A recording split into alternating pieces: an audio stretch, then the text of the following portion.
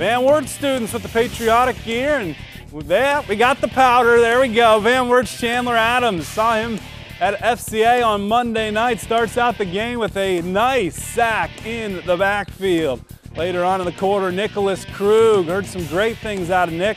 Jumping catch here by Colin Smith. If you missed that story, check out our WOSN.TV YouTube page, WOSN Sports. How about Justice Tussin? There's justice in Ridgemont. There's justice in Van Wert. Touchdown, Cougars. After a few possession changes, Shawnee's Griffin Heights gets the pick here on the deflection. Good heads-up play. Second quarter, Van Wert's Ryan Staller coming up with a huge hit here. Wow, out of nowhere.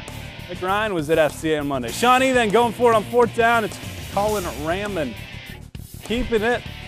That's a first. And Rammond again trying to get Shawnee on the board, and the touchdown does just that. Shawnee takes a 7-6 lead, but Coach Recker's team comes from behind at this point. They get the win. Van Wert 23, Shawnee 7.